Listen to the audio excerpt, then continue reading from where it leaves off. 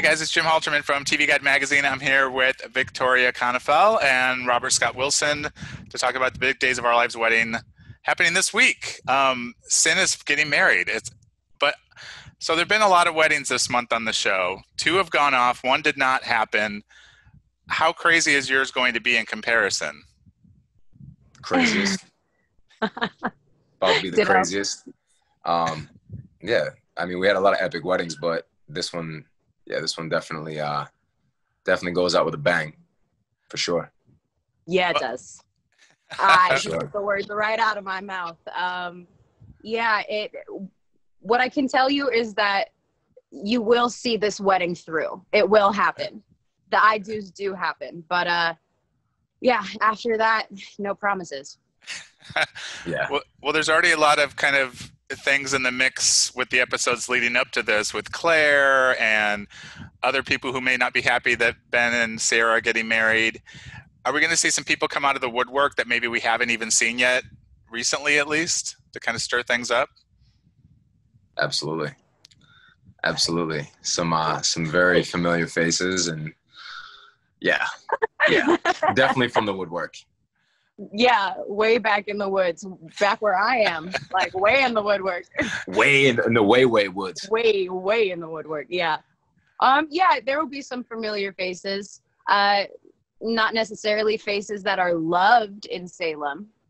So that, it stirs the pot a little bit. But yeah, other than that, it's the entire family. Everyone in Salem gets together for this wedding. I don't think there's been a wedding with so many people in attendance. Like, I don't think have Ben and Sierra even been to one of the other why weren't we invited to Eli and Lonnie's wedding? What happened to that? Yeah, well, I know Ben probably ain't getting the invite. Sierra definitely deserves the invite. But if they're coming to our wedding, then we got to come to their, hello, there's a disconnect here. I got it all wrong. It's true, but I mean, no matter what happens, they did a really beautiful job writing it. As usual, they took good care of Ben and Sierra, and the set they had, we walked in that day, we don't get sets like that very often, and they brought in a crane rig, like a jib for the up shots. They really took their time with it, and they really took care of us, which is awesome. So it is beautiful. Don't get me wrong. It's not all oh shit, it's over type of thing. It's a beautiful, and everybody involved was there. Everybody in Salem, man, it was great. And Victoria, I know, everybody always wants to know about the wedding dress, and I know you shot this a while ago, but what is Sierra's wedding dress like? Is it something you personally like that you would have for yourself, or is it more Sierra than Victoria? It's definitely more Sierra than Victoria. My wedding dress would look like an angelic vampire, something in that realm. But I don't know. I think that Sierra's wedding dress is very her. I definitely had input. And I do love it from the choices that Richard, our amazing wardrobe designer, gave me. We, talked about it for a week prior to the wedding and everything. And we came up with something pretty spectacular. We had it tailored and everything. It felt like a real wedding or whatever. She looked like a princess, man. Don't let her be. She looked great. So yeah, maybe not a angelic vampire, you said, but you heard me. Definitely good. So does anybody have a run-in with Sammy Brady? Because whenever she shows up in town, there's definitely a lot of she stirs the pot.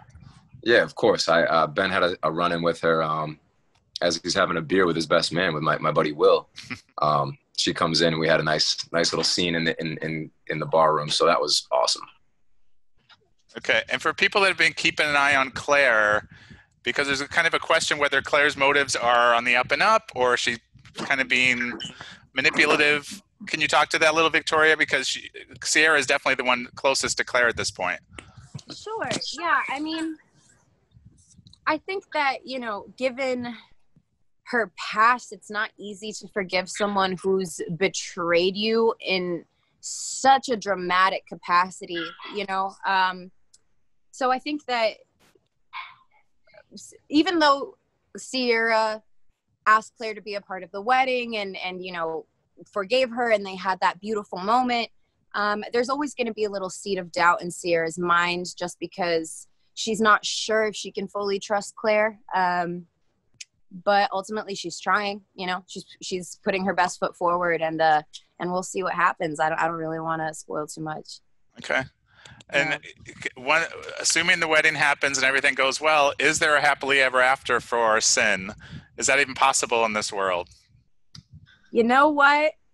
What is happily ever after anyway? That's subjective. It's subjective to each personality. So happily ever after could look blue to me and pink to you. So what is happily ever after? What do you think, Rob? They definitely, like I said, the wedding is going to be beautiful, and they are going to be married. And I still stick by what I said before. You know, love wins. You know, regardless of what happens. Yeah, they will be happy, but they don't give away anything easy for anybody in this town. So you know they're gonna make Ben and Sierra fight even effing harder for it. So yeah, but yeah, love still wins. Love still wins. So they will be happy. Okay. And Victoria, is Hope on board with this now? Is everything in the past as far as her not being too pleased about this, or is she on board 100%? She's on board 100%. She's just trying to be the best mom she can be for her daughter's big day. You know, she's super excited. She's living in the moment. She's totally forgiven Ben. Like that is history. They love each other. She's invited him into the family. It's all good. Okay. Yeah, Christian's got some stuff coming up that like we got to share it with her, but she's got a nice body of work coming up too, man. Like she's definitely a huge part of what happens, everything, you know, with the wedding and after. So, yeah, there's a lot to look forward to with her too. Okay. Well, it sounds like it's going to be a fun ride. Thanks for talking to me a few minutes about it, you guys, and congratulations. Of course. Gracias. Right. Thank you. Thanks so much. Thanks as always.